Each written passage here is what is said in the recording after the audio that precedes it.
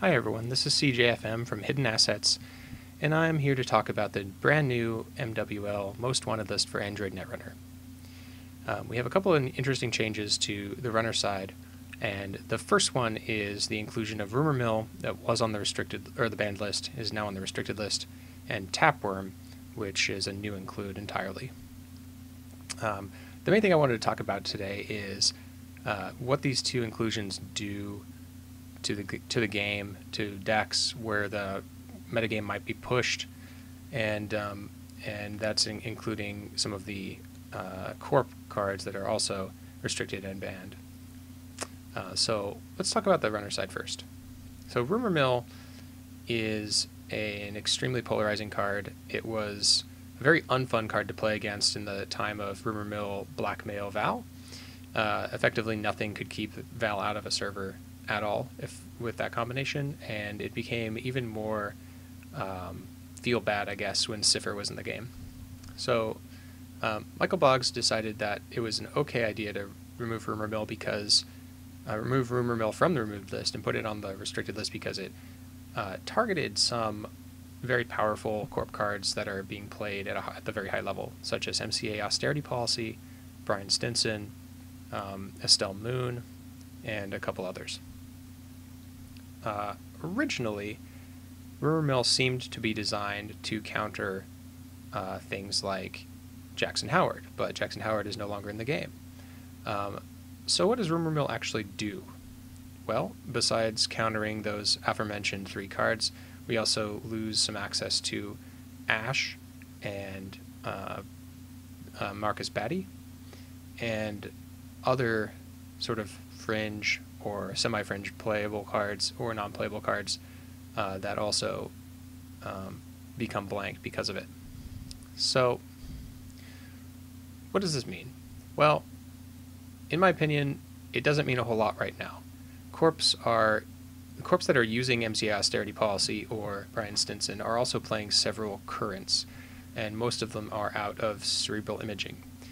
What it does tend to do is it hurts decks like Ag Infusion or Polana, sort of like a fair Glacier Polana the most, which often relies on Batty to end the run in conjunction with Nisei Mark II.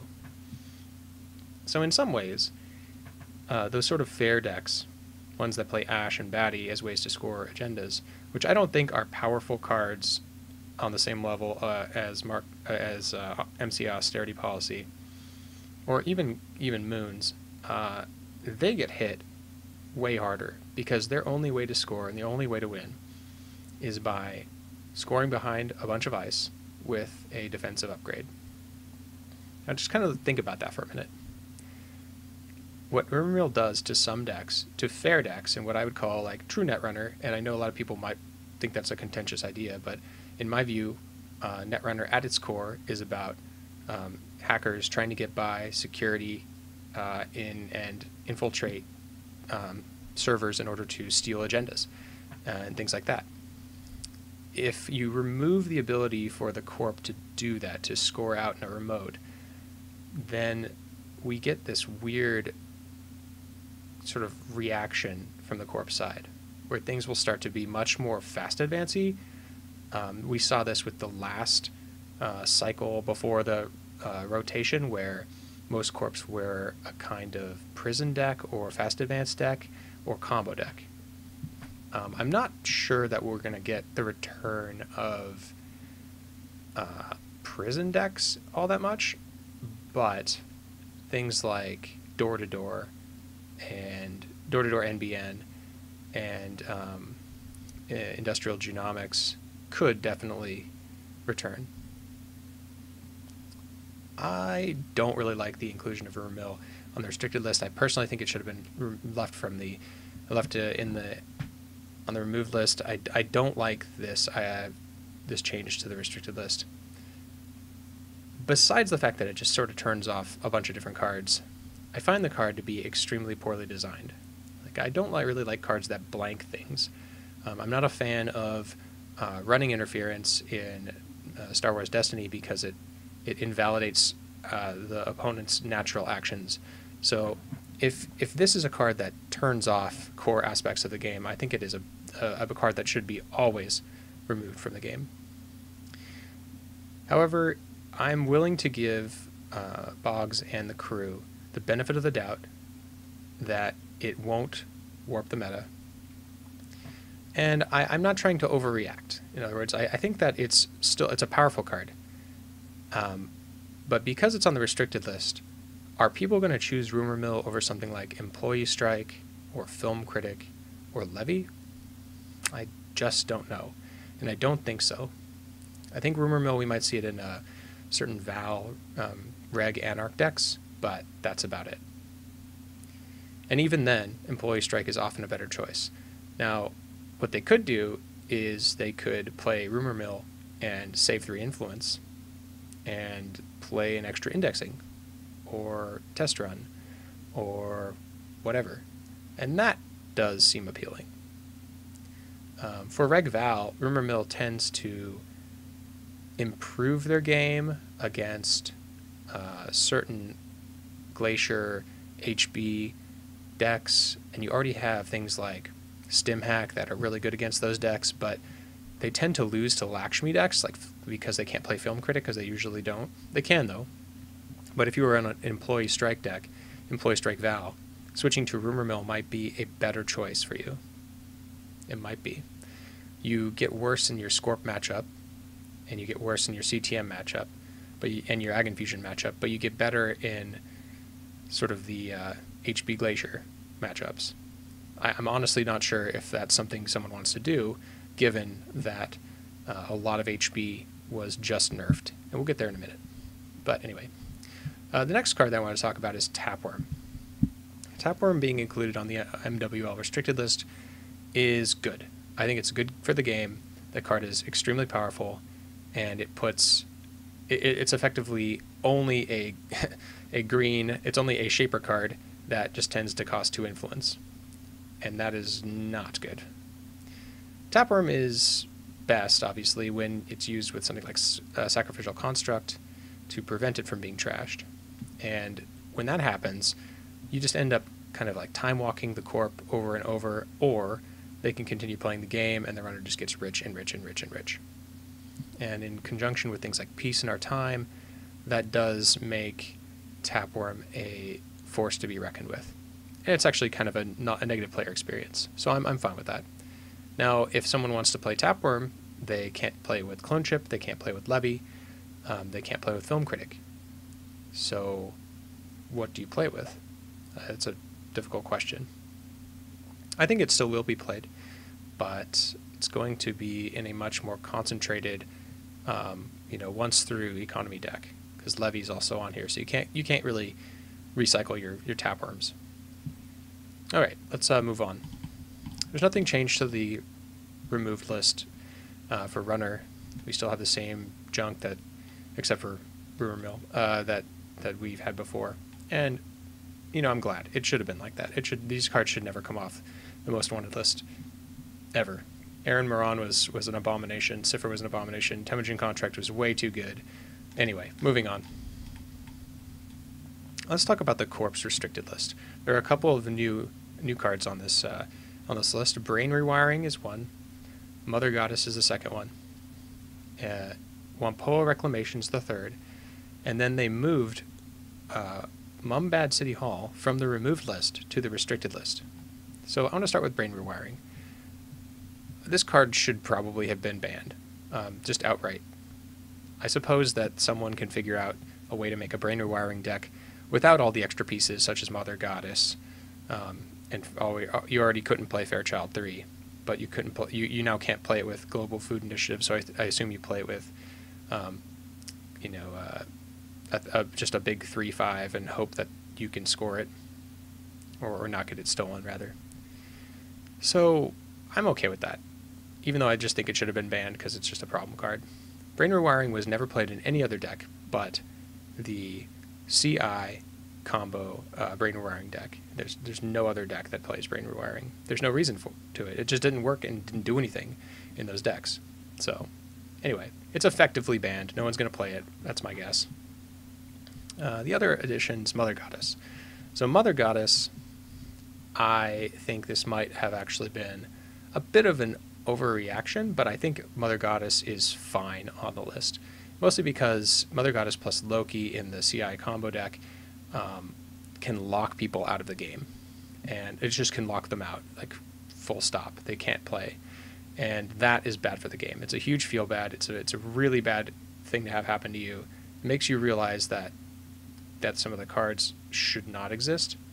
And Mother Goddess is one of those cards that probably should have been rotated, but has not. Not yet, anyway. I'm okay with it on here. I'm totally fine with Mother Goddess on here. I don't think anyone's going to really have a problem with it. Inadvertently, a lot of Titan Rush decks got hit because they were also playing Hunter Seeker or Global Food Initiative. So that kind of sucks. I kind of wish that, maybe Brain Warring was just banned so that you didn't have to choose, and they could have kept Mother Goddess off it, something like that. But I'm okay with it. Wampa Reclamation is a very efficient recursion card. And one of the things we're seeing consistently with Android Netrunner is that recursion cards are the most powerful cards in the game. Let's just quickly take a look at the removed list. Clone Suffrage Movement. When your turn begins, you may add one operation from Archives to HQ if there is no ice protecting the server. There's recursion. Or Friends in the High Places. After you resolve this operation and your action phase, install up to 2 cards from Archives paying its install costs. So these are extremely efficient for their cost, recursion. And especially in conjunction, people were using Clone Suffrage to return Friends, and Friends to return Clone Suffrage and other things, and it just went on forever. It was annoying. So Wampa Reclamation is a little bit more fair, but it allows you to bury agendas at the bottom of the deck and at the bottom of the R&D, and that is powerful. It's powerful because then the game goes on longer, you know where your agendas are, and it also tends to be played in those decks that just want to kill you and hide agendas and never score them. So I think hitting Wampa Reclamation is a really good move from Boggs. I really like this edition. I like this card too, but I also think that it can be problematic.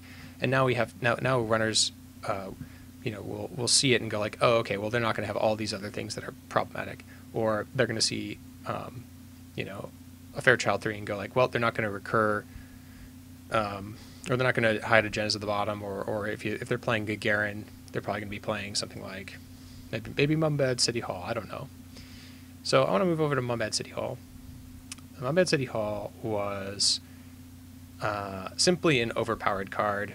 It was poorly designed because of how fast and efficient it allowed you to set up with all the alliance cards. I honestly think that putting it on this restricted list does absolutely nothing to the game. I'm not exactly sure if there is a Mumbad City Hall deck that wants to play alliances. It can now get Consulting Visit, which is kind of cool, but it still can't get Museum of History or Mumba Temple, which were the enablers. And I think because of that, it's just going to be a card no one's going to play. So I don't think this really changed a whole lot.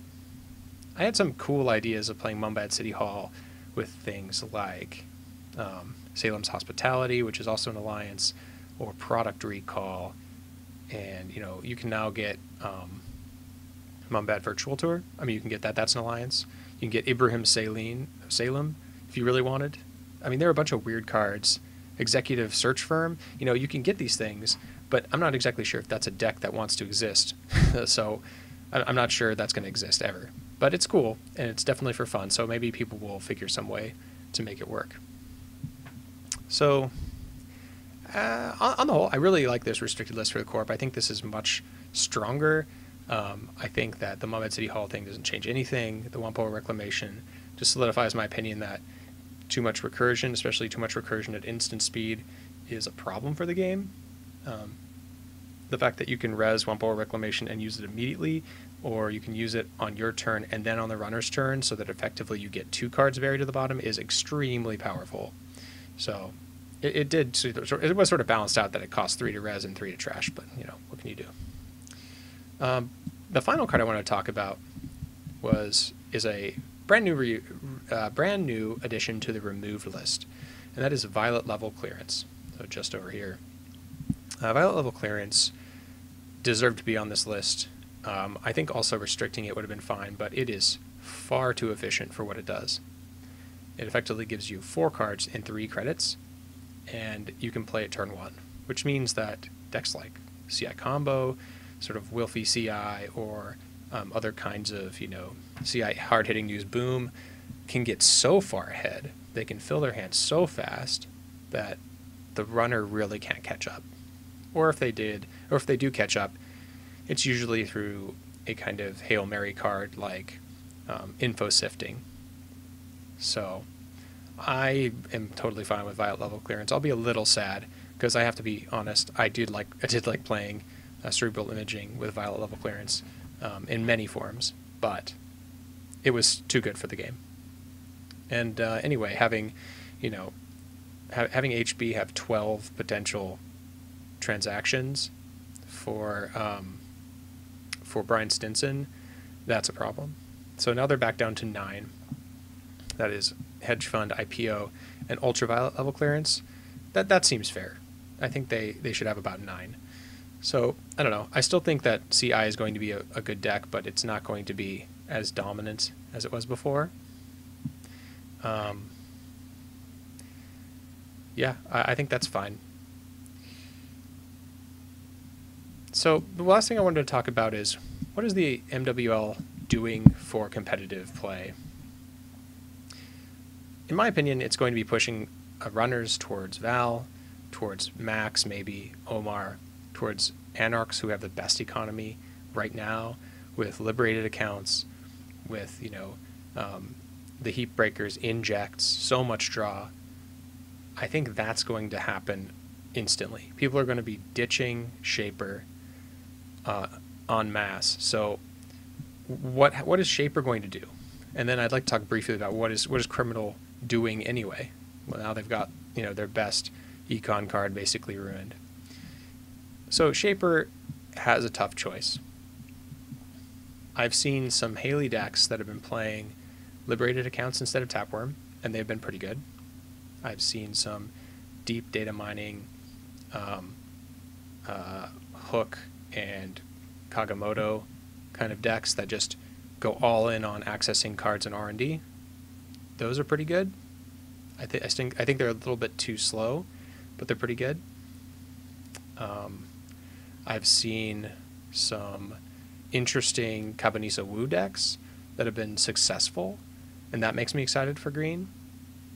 And I've seen a couple of CT decks or Chaos Theory decks that have done well as well. And I think that those are that's kind of where Shaper is, but they're all kind of the same old sort of stuff, One of my problems with Shaper right now is they seem to be sort of stuck. They're stuck between the restricted list and a hard place. They really want Levy because they draw through their decks and they have lots of powerful cards you want to reuse. But they really can't use that and Aesop's Pawn Shop. They really want Aesop's Pawn Shop. So, I don't know. One of the things I've been wishing for is that Aesop's would come off the list. It is one of the kind of, signature cards in green. It's also one of the more interesting cards, too, because trashing your stuff is not always easy to, you got to trash some things you don't want to trash sometimes. Or, you can get a lot of value out of daily cast Aesops and stuff like that. I kind of wish that they would take Aesops off and that it would kind of like propel green a little bit forward. But hey, hopeful. We'll just be hopeful. As for Criminal, well, they really don't have a whole lot right now. Like, Criminal is in a tough spot, honestly. And the reason they're in a tough spot is their breakers suck. Their events are underwhelming. They lost Siphon a long time ago, so now they really don't really have much. Until we get the Siphon replacement, I don't think we're going to see Criminals coming back and doing much of anything. I've seen some Leelas doing things here, gang sign Leelas or just normal reg Leelas. They've been okay. Just okay. But they tend to have bad matchups and where the Val decks or the Max decks don't. So I don't know. What I think this restricted list for runner shows us is that everything's going to be pushed toward red. We're going to be seeing a lot more of that, a lot more Val. But I am hopeful that we'll see some more Shaper and even maybe a Criminal here or there. As for Corp, initially I think we're going to see people move away from HB because it was the most changed from this restricted list. I think we'll see a shift back to Scorpios. Scorpios has always been pretty good, and it's not like a major player, but you know, it has won store championships. It is a powerful deck. It has a lot of play. I think we'll see some Scorpios come back. I think we'll see some, maybe some, probably not some core Wayland, maybe some Titan come back here or there. But Wayland's in a weird spot. Maybe we'll see Gagarin. I don't think so, though. NBN has basically had nothing happen to them. They're still powerful. CTM is probably going to be the best deck now. So we're going to see a lot of people slotting, probably Strike, Employee Strike to deal with CTM. I think that's almost a guaranteed. Polana got hurt. I don't know if Polana is, or I don't know if Polana or Ag Infusion are going to see much play after this. I mean, they have some good cards coming up in the next couple packs, but man, it's just rough. It's rough goings when you get like Marcus Batty and Ash kind of like hosed. So anyway, that's my review of this MWL. If you have any thoughts or want to share some of your concerns or thoughts about this MWL, what do you think about it? You know, what do you think about my opinions? It's fine. Just leave me a message. I'm pretty open for commentary, discussion. So, you know, what do you want to see on the restricted list? What do you want to see on the banned list? And thanks a lot. We'll talk to you later. See ya.